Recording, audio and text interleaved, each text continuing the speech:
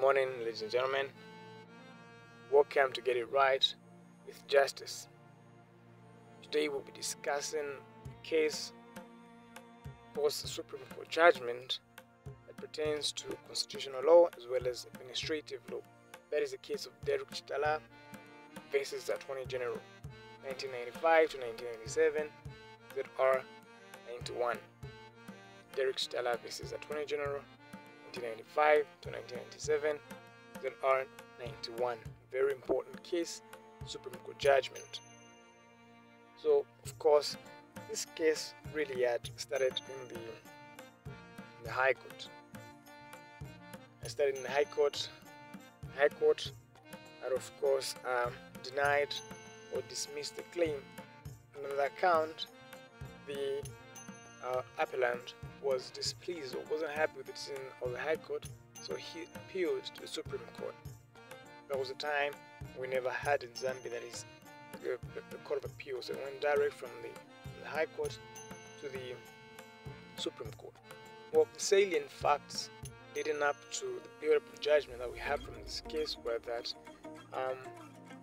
President Chiluba during that time had commissioned or established a commission, Constitutional Review Commission, that was known as the Monarchical Constitutional Review Commission. This commission obviously was to go out, get reviews from people, find out and make recommendations as to what were to be the changes that were to be made to the Zambian constitution at that particular time. Of course, this was wailing up from the fact that we had a constitution that never really spoke to the light of the majority of the Zambian people. So there was need to reform, there was need to change, there was need to add more of the aspects that, of course, were going to speak so much to the light and the spirit of what people really needed. So, because of that, and culminating up to that, the Monarchical Constitutional Review Commission had gone into the districts, into the streets, into the country, to the countryside, the peripheries of the country of Zambia, in trying to get the reviews from people and see how best they would want, of course, the constitution of Zambia to be amended. So soon after the recommendations were done, the Monarchical Constitutional Review Commission made recommendations to the president, of course, saying that the best approach that was to be used in order to amend the Zambian constitution at the time was the Constituent Assembly and through a referendum. That being the case, however, the president got the review, and of course, by virtue of Section 5 of the Inquiries Act, the president is not bound by the recommendations that are made by the commission. And accordingly, in this case, President Chiluba at that particular time was not bound by that decision. Not only that, he decided not to follow any of the recommendations that were made. Instead, he actually decided to use a different mode as to what was to be used as a way of trying to amend the Zambian constitution. So here, if we really see how everything has really worked up and how everything really became sort of a bone of contention, we are appreciating and realizing that initially the commission had made two recommendations as to how the Zambian constitution was to be amended. The first one being through Constituent Assembly, and the second one through referendum. However, President Chiluba did not follow that. Instead, he had directed that the constitution of Zambia was to be amended by Parliament. And that is how it was. So it was because of that decision that was made that Chitala thought that particular decision that was made by the president, instead of following up as to what the recommendations were or had suggested by the commission, he decided to change or to rather take a different approach, saying that the constitution of Zambia should rather be adopted by means of Parliament. So he had taken that particular step by the president to have been of bad faith as a way of being more individualistic, as a way of the president just trying to enrich himself, and as a way of the president trying to have more power. So because of that, he, of course, the ball in motion, started rolling, and of course into the matter in the High Court. So when the matter went to the High Court had dismissed the claim, and of course he wasn't satisfied with that particular ruling of the High Court, so he appealed to the Supreme Court. When the matter went to the Supreme Court, and here it is really important for me to actually be at pains to stress that it was at this particular moment in time that the court actually took time.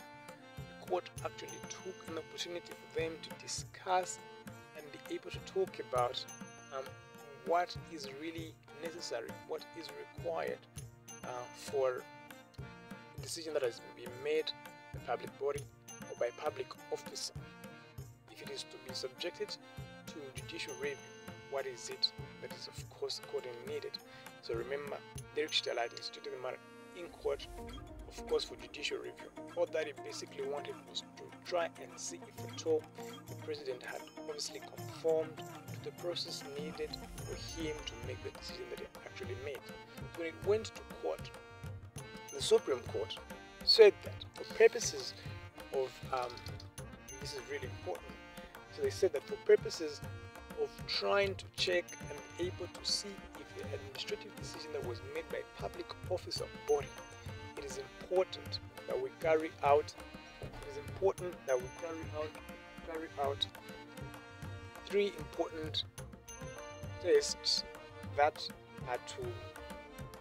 are really to create a measure, to create a standard as to whether the decision that was made by a public body or officer is really in accordance with the procedures set.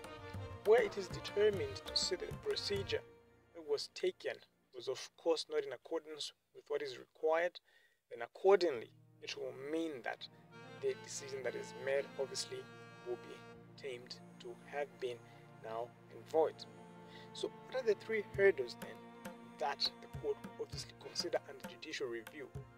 So, and by the way, judicial review basically is the process that courts of law uses in order for them to determine and be able to check if at all the decision that was made by a public body or officer is in accordance with the laws that has been conferred on them to make or be able to determine the particular decision.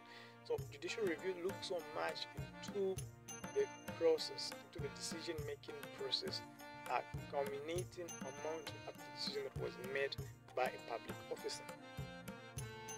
So of course the three hurdles that are there that the court has to stretch is that any administrative decision to be subjected to judicial review needs to pass three tests. Number one test is a test of legality. Number two, it is a test of irrational or rationality or unreasonableness. And number three, it is of course a wailing up from the principle of the process of procedural impropriety. And this of course stems from or was actually created by logic. So of course I'll take this moment in time for me to express and be able to explain the reasoning of the court and the court trying to come up with a decision at the end of it. So the court accordingly in this case decided that if we are to be ascertained or be able for us to be put in the light, it is only important and imperative that we check if the decision that was made by a public officer was illegal. If it is so determined that we find the decision that was made by a public officer not illegal, it means that the hurdle has been passed. Hence, it will mean that we'll have to move to the second test. The other test is mounting up to rationality or unreasonableness. So unreasonableness checks so much into the light of basically using what is known as an objective test. Was it unreasonable in the circumstances in which this decision was made?